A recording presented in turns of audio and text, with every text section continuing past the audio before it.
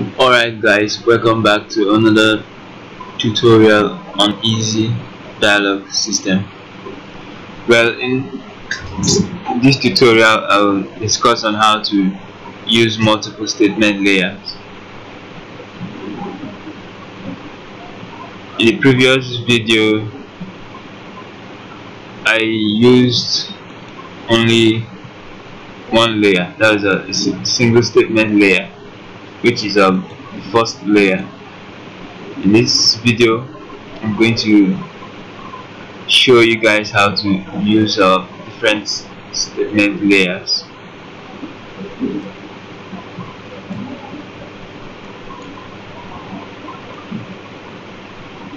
Alright, in the previous video we made the player interact with this red character over here, but in this video we are going to make the player interact with this ball, this large ball over here.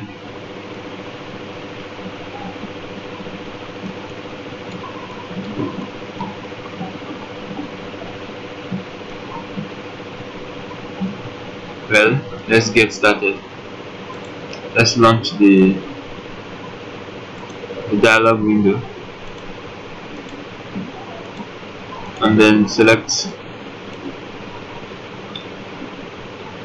our dialog database. As you can see, we have the first layer we created in the previous video, which holds the statement. Well, I'm going to use another layer now. I'm going to name this second layer. Click on enter.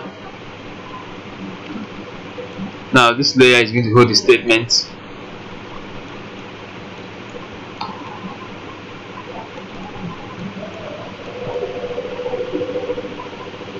Statement of the player and this large round object here.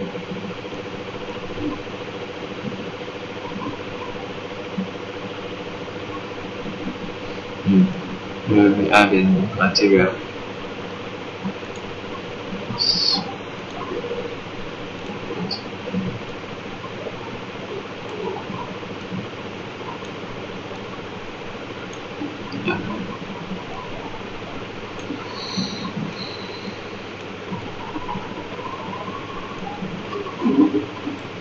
So now I want the player to interact with this big ball, this big red ball over here. I want the player to interact with it once it's in distance. Once it's in a close distance with the ball, I would like the player to interact with the ball. I would like the player to interact with the ball. So the first statement in this layer will be made by the player double colon. Wow,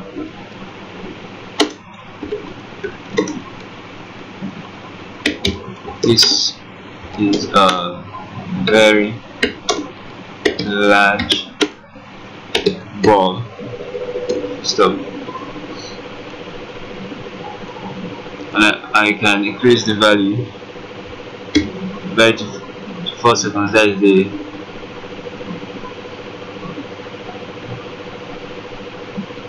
I don't have audio, so I'll leave that empty. Change that into player.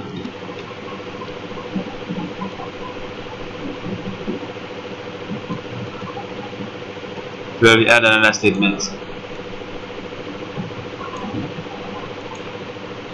and link it together.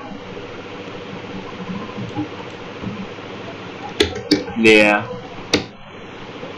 double colon.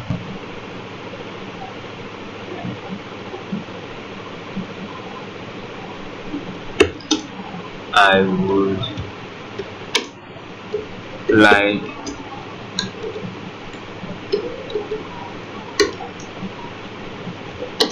to go around this.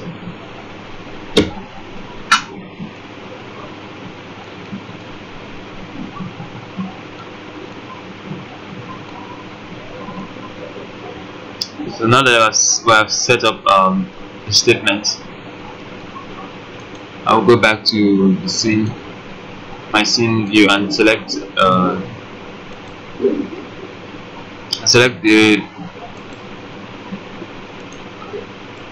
this red ball now, and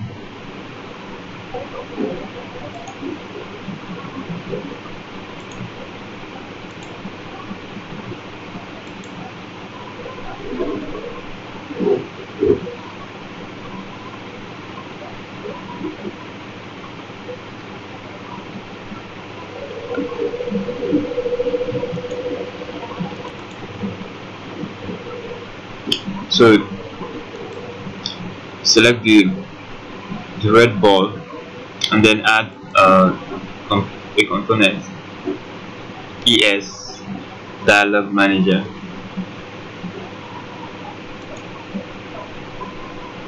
And drag the dialog database into that empty slot. As you can see, automatically is the first layer that is selected here. But we're not going to be using the first layer. In this case, we're going to be using the second layer. So I'll select second layer.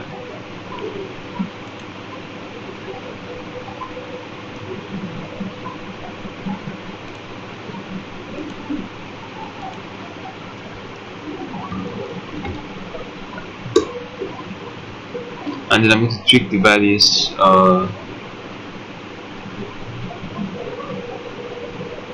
fit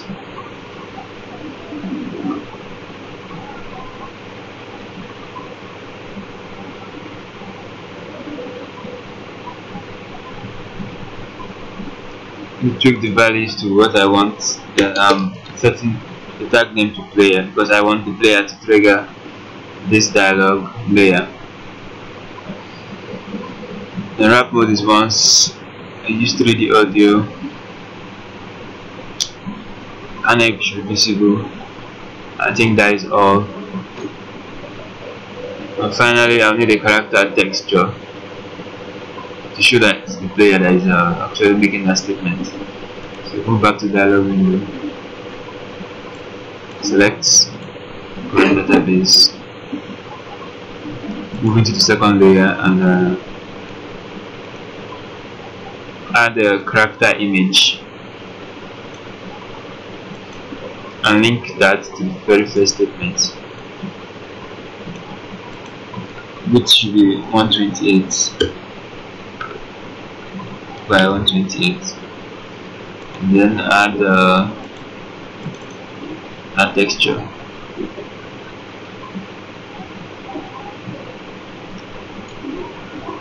Do the same thing to the second statement.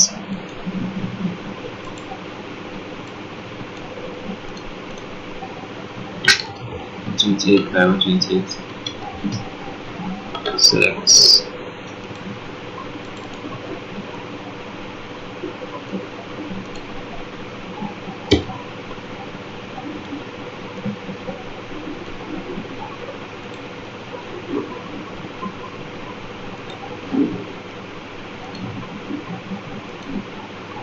So next I'm going to add a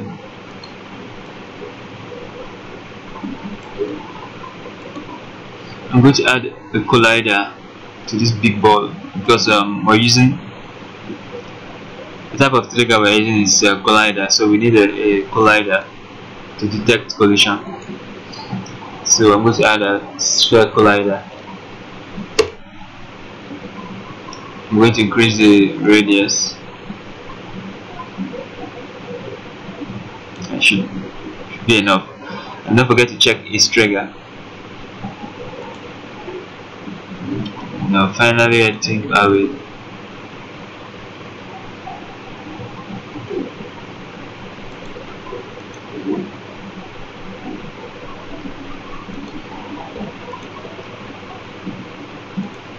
let's go ahead and test this.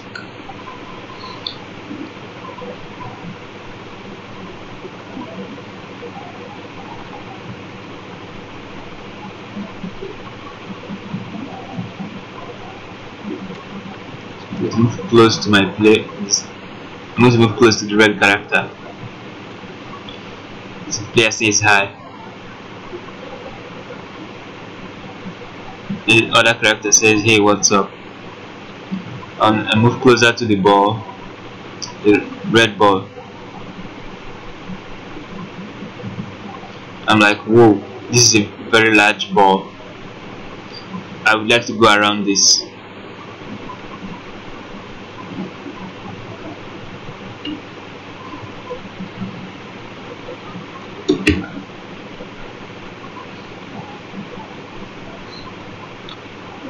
Alright guys, thanks for watching this video. Stay tuned for the next video, because I'm going to upload more tutorial on this dialogue system. Thanks for watching.